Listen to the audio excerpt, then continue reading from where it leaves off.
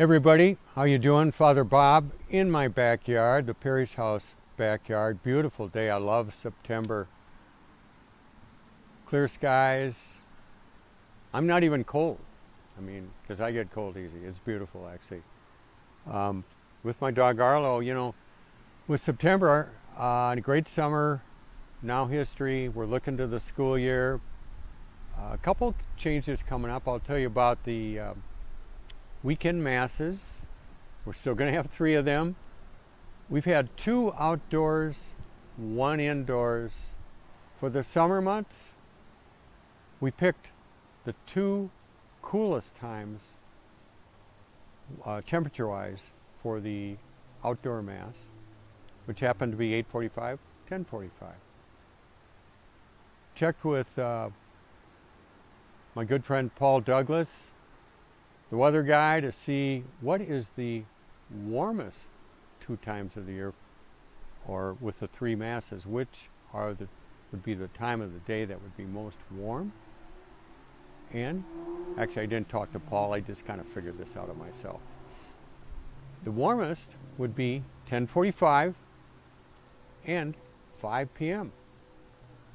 Probably coolest 8:45, so starting September 12th, the 5 o'clock mass will be the outdoor mass.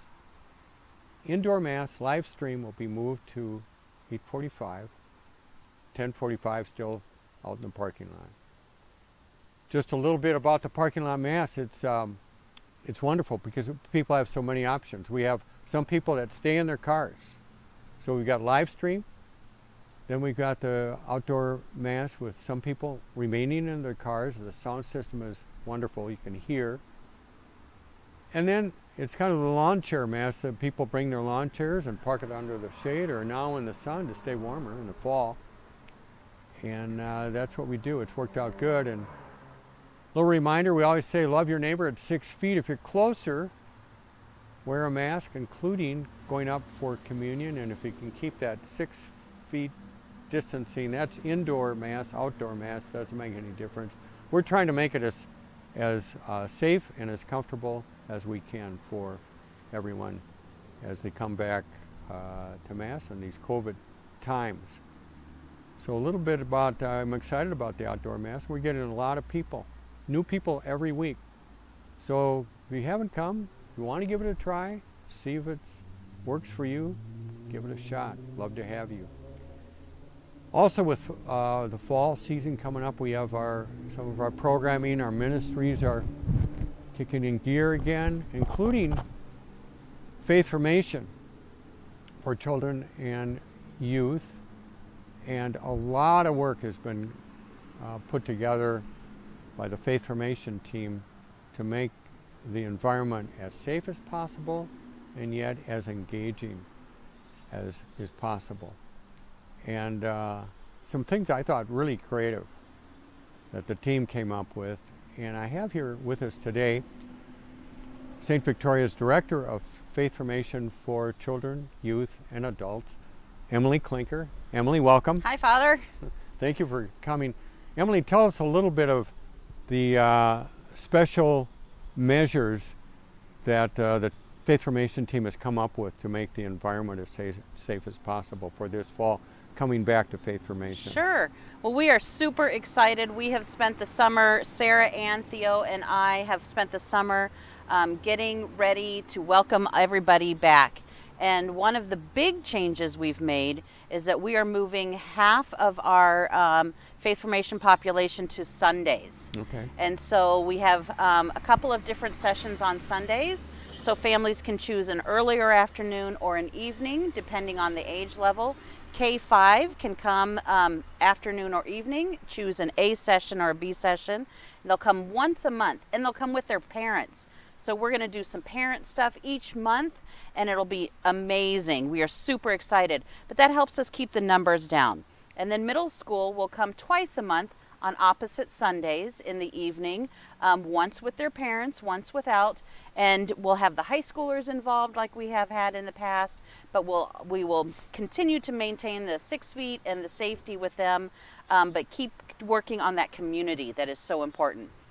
And then confirmation is going to stay on Wednesdays, but we'll only have one grade a week. So 9th grade will go 1 week, and then 10th grade a week.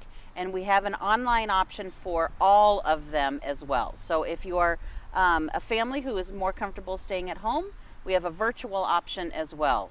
And I have lots of other safety measures I can share with you. Should I share with you all those other things? Yeah, because I know I read them over and it was just amazed. There's quite a list, things I'd never think of, but share with the folks what some of those things are. Absolutely. So we had to do a lot of thinking, and we looked to see what other schools, other churches, other organizations were doing, and we found what we felt was best for St. Victoria and our population, while still bringing people together, because as we know in the Catholic Church, the community is so important. So what we have, besides breaking apart and having smaller numbers at each session, everybody will wear a mask. We will be cleaning in between each session. We will not be using any shared supplies. Everybody will be asked to bring their own supplies. We will also be meeting once a month, and so a lot of the activities and the experience will be a family time. Our small groups are going to be in our largest spaces. So we won't be using most of our classrooms this year. We have gone through and physically walked through and mapped out exactly how many students and leaders we can have in each classroom. For some of them, we are not doing tables because tables take up more space, and we need that space for the physical, to keep the people apart. As crazy as that sounds, but we want to keep everybody safe. Yeah. So we are asking for more TV trays. So if anybody has TV trays at home that they could donate to us, those make perfect little mini desks for our students. So they can keep in their little social bubble, Yep. but we can still have more opportunities. So if anybody has any TV trays or a set of TV trays or would like to donate them, we would love them. Our goal is 40 more TV trays besides what we have here at St. Victoria already that we're using for Mass. So no shared supplies, wearing masks. We will have hand sanitizer always available. The catechists will be really coached on how to properly wear the mask. We are asking everybody bring their own mask, but if anybody forgets, we will have them. Mm-hmm. We will be having families do temperature checks and similar to what the schools are doing before they come. And then for some of the older kids, we will be doing temperature checks as they arrive, so that we can make sure that we are keeping everybody as safe as possible. We're going to have one-way hallways, so you can only go one way. We're going to have one-way entrance and one-way exit. When we have our groups meeting in the worship space, it will only be one family per pew, or with confirmation, it will be only one small group, and they will always have that same area so that we can keep those pods together and keep them as safe as we possibly can. Daryl has worked with us on the ventilation. Most of our rooms have windows that we're going to be using, so we can open windows as necessary. All the different things that we've really thought through and we're working on. One thing to note, we are not going to be providing childcare, so that is different this year because of the logistics that takes. Beautiful, beautiful. It sounds like you don't have to reinvent the wheel. That checked in with what schools are doing, and also how we do, I see similarities, how we do weekend liturgies in terms of spacing, cleaning, kind of picked up on some of the proven things there, synthesized that, came up with your program and your for safety. Emily, I have to say I really am appreciative of the hard work that Faith Formation has done to do that, and you get together and you come up with a plan, and I'm sure there's going to be a few tweaks as you get into it. Absolutely. We'll learn, but it's all about safety and being community at the same time. I love that, and we're trying to bring those two together, and it really seems like the plan you've come up with Yep. is... The curriculum we've chosen can flip on a moment's notice to go all virtual if necessary. That was really important to us, to be able to ebb and flow as COVID ebbs and flows, if that's the right language for it. But we really, like you said, we really wanted to still build on our programming. We think we've got great programming here at St. Victoria, so we didn't want to take away from that, but we need to honor everybody's safety and everybody's comfort levels. So The curriculums we have chosen, we are so excited about it. We're actually looking at it as a silver lining, as crazy as that sounds, because we wanted to involve families more. And this is our opportunity for families to be, to experience the faith together as a family. Yeah. And how beautiful is that? That's perfect. I love it. So, I mean, like the elementary program, and parents will be coming. It's very interactive. And that spills over into the home too. You have an interactive faith experience here, teaches them how to do it at home also. Yep. So wonderful. And well, Faith Formation is in September. When does the program open? Great question. So Confirmation has their first meeting on September 13th.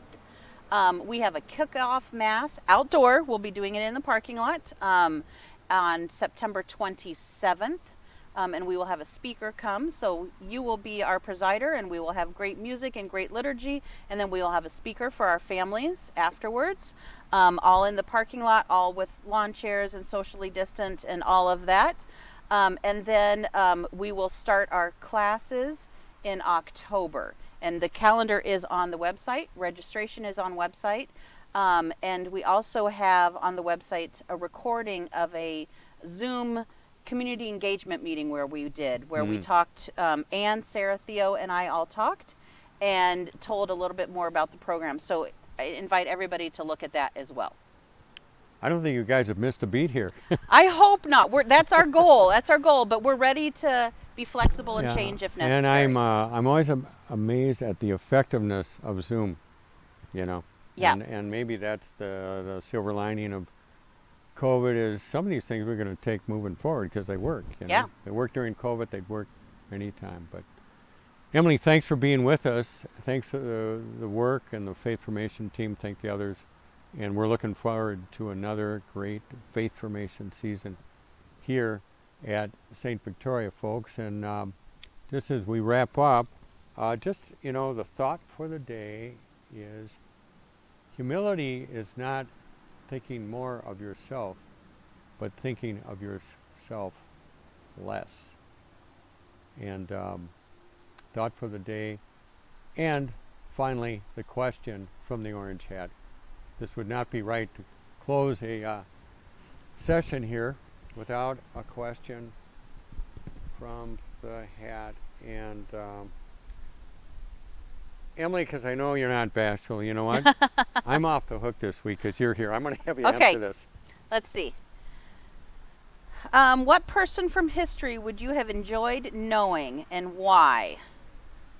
Wow, there's so many.